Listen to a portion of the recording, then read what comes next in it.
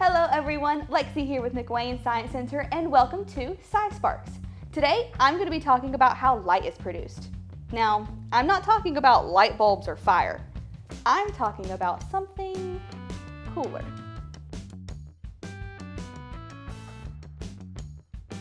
Now we all know light bulbs get warmer the longer we leave them on, and everyone knows how hot flames are.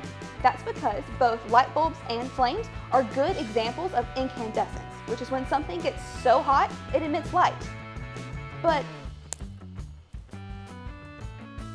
how do glow sticks work? To find out, I've opened up a glow stick. Now remember, chemicals are dangerous, so please do not try any of this at home. Just inside our plastic tube is a clear goopy liquid. Let's pour that into our beaker.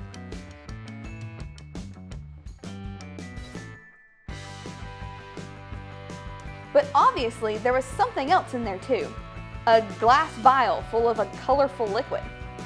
Turns out, when you crack a glow stick, you break this glass vial, allowing the two liquids to mix. So, I'm gonna break it.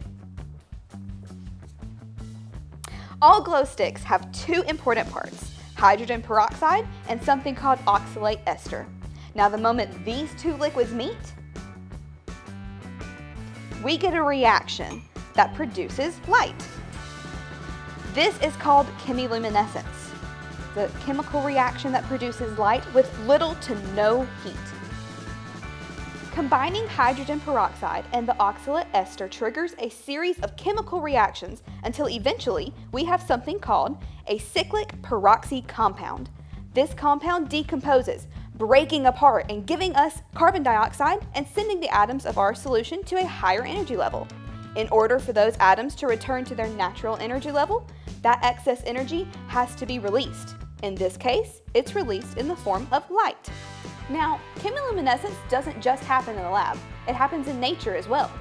Fireflies, jellyfish, fungus, worms, all of these organisms use chemiluminescence to glow, and that is called bioluminescence. So the next time you're out on a warm summer night catching lightning bugs, you have chemiluminescence to thank. Thank you for watching this week's episode of SciSparks. To catch new episodes as soon as they're released, be sure to subscribe to our YouTube channel or check out McWane.org. Until next time.